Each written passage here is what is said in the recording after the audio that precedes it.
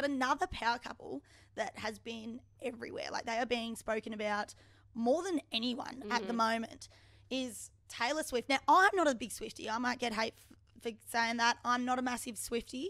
I'm actually more of a Travis Kelce fan. I think he is hilarious. And anyone that doesn't know who Travis Kelce is, he is an NFL player for Kansas City Chiefs. And he has supposedly been just put on the map for dating Taylor Swift. So they've been plastered everywhere. Everywhere. Like, I was just looking up. He's now, after their debut, she went to his NFL game. It blew up. It was insane. He is now the third most searched US that is person online, only behind Beyonce and Taylor Swift. But literally which is in a matter of overnight, isn't it? It's literally, crazy. He's been in 3 Super Bowls. He's all of this. He's huge. He's an incredible athlete.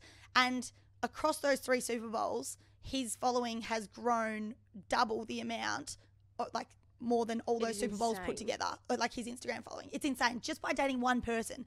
And so that impact is nuts. So that really shows the impact of superstardom, I guess. But how difficult would that be for him? Well, I was reading somewhere that he is turning up to his games, and at NFL, you would capitalise on Taylor Swift being there, obviously, surely, and you'd capitalise on that relationship. But he's turning up to his games, and they're playing her songs as the hype-up songs. Now, surely if you are an opponent, now I think of being in opposition, surely you would be ripping into him in the you'd games. be singing to him. When you're lining up to him, you would be singing a love story, baby, just say yes. Exactly. You would. Honestly, you'd be singing to him. You'd be doing whatever you could. But, they're plastering her I don't know if you saw, videos of the game that she went to go watch, but, they were plastering her after every play. It was Taylor Swift sitting next to Mama Kelce in Travis Kelce's box, and they were hammering it. You know what I mean? So I guess the hard thing, right, is as an athlete, how you want to be known for what you're doing, right? That's probably never going to happen for him ever again. He is going to be known as either Taylor Swift's boyfriend or the ex that she wrote a wicked album about. I know. You know what I mean?